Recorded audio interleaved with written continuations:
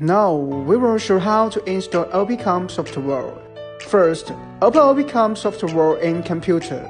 Install software and driver directly as our video.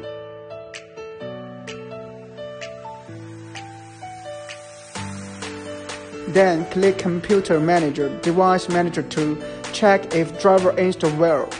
Then you can open the software run as administrator. You can click Setting Test Interface to see the OPCOM firmware.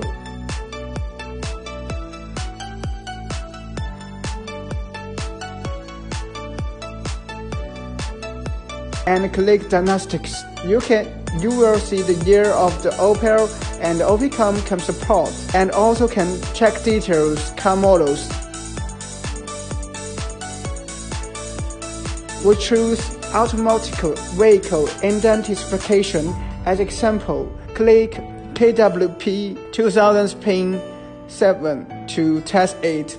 You can know your car ring as radio show. Then click Diagnose ECM. You can get fault code and cleaner fault codes and other operations.